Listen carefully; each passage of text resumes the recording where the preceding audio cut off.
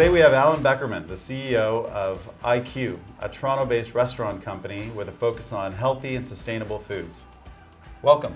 Thanks for having me. Let's start with an easy question. Tell us about how IQ came to be. I went on like the obligatory travel the world with a backpack and your friends trip, Right on. post university, and I think that's where the seeds were planted. We were in Europe and Asia for about 3 months, and I was with a group of 3 other guys, and there was always the one that wanted to go check out the best club and one that wanted to check out our art galleries, and I was always interested in scoping out local coffee shops, cafes, because I think that's where like the real pulse of a society is.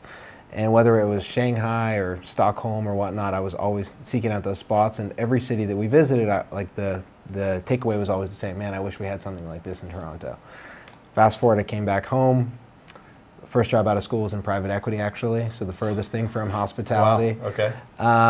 And 3 weeks into my job, I came to my boss and I said, "We see so much amazing entrepreneurial talent. Don't you ever get the itch to do it yourself?" And I'm like 22 at the time, maybe. And he said, "Yeah, you know, I think about it sometimes, but what we do is a lot easier." And I think that's like the worst answer you can give an ambitious 22-year-old kid.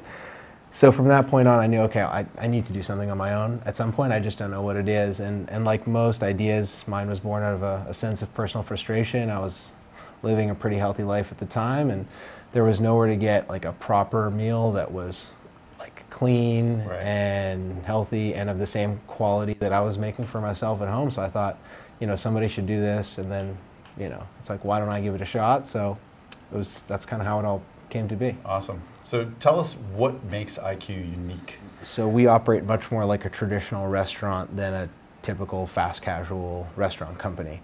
Our menu changes every 3 months, or a large portion of it does. Over 50% of what we buy comes from within 100 kilometers, and everything's made on site every single day. That's the key piece, but I think beyond that is the restaurant business has been traditionally low tech. And pretty old school in the way that things work. So for us, what really gives us our identity is being comfortable at the fringes and not necessarily being afraid to make the decisions that we think are going to reshape the future of the industry. Got it. So beyond what you do every day, tell me how do you make health and wellness an integral part of the business and your team?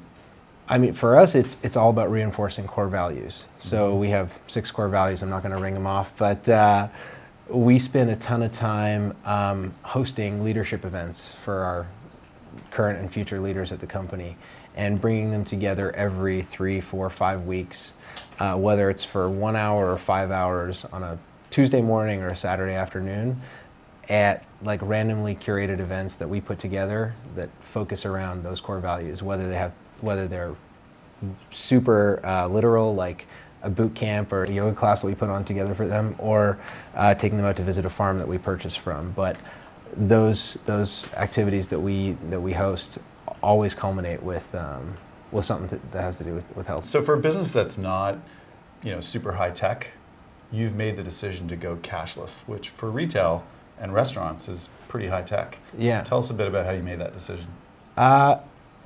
I think it actually had 2 parts. The first was kind of going back to what I said before, just not being afraid to make the decisions that we think are gonna shape the future of the industry.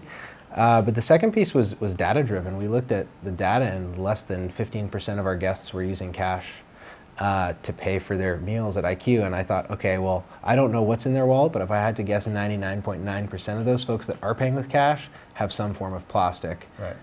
Or digital option to pay, and so cash is very, creates a ton of friction for us.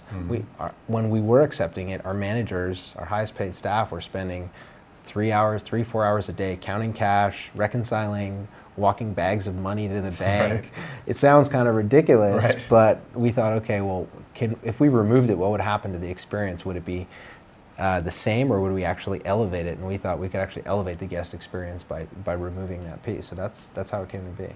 So your old boss said what you were doing at private equity, well, that's easy. Right. Now you've had a taste of being an entrepreneur. Yeah. What have you learned most being an entrepreneur? Well, he was right. It is easier as in terms of what I've learned. I think you can't overstate the importance of culture, building a culture at a company from a very, very early stage, because it's hard to just wake up 3, 4, 5 years in and say, okay, we're going to be this kind of company. Right. So that's been my biggest lesson by far, is just the importance of culture and framing all the decisions you make around your culture. Awesome. I agree with that. And another thing that I agree about is this whole idea about going global. And you've got that ambition. Yeah. What's it going to take for you to go global?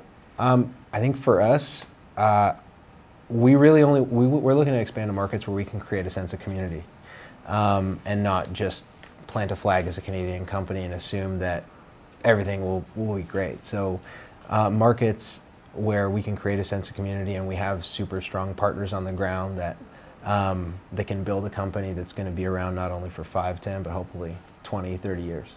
So you've had a pretty amazing run up until now, and now you're thinking about, where you go next.